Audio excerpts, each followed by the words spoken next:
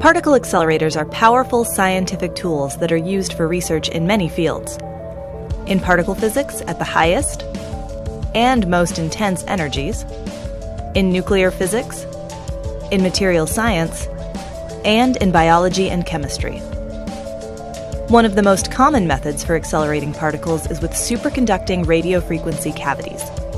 These SRF cavities build up strong electric fields that increase the energy of bunches of particles in a beam.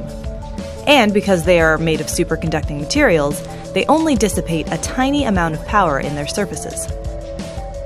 The superconducting radio frequency technology provides very high voltages over these short distances at very low losses, at very low RF power losses, which means that you can leave on the radio frequency and the accelerating voltage, you can leave it on for all the time.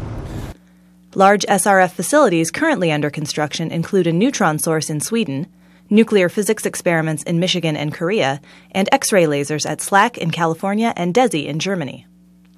Superconducting RF has been developed for application in linear accelerators over the last 20 years with a goal in mind to really achieve the very highest energies to study the basic components of the universe. And it's been also found to be adaptable for different kinds of accelerators or different kinds of science. And the accelerator working on at Stanford is just such a LINAC which operates in the steady state or CW mode for material science. The developments to allow this technology to reach higher and higher energies go hand in hand with that. And with the work that we now have underway, we have every intention of making an industrial, practical technology capable of purposes of high energy physics. One proposed accelerator, the International Linear Collider, would use thousands of cavities to create particle collisions at extremely high energies. Researchers could perform in-depth studies of the Higgs boson, recently discovered at the Large Hadron Collider, and search for physics beyond the Standard Model.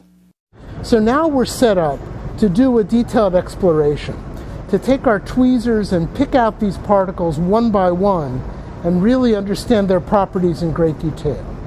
The machine that will do it is this one that you see behind you, based on the superconducting RF technology that's being developed here at Fermilab.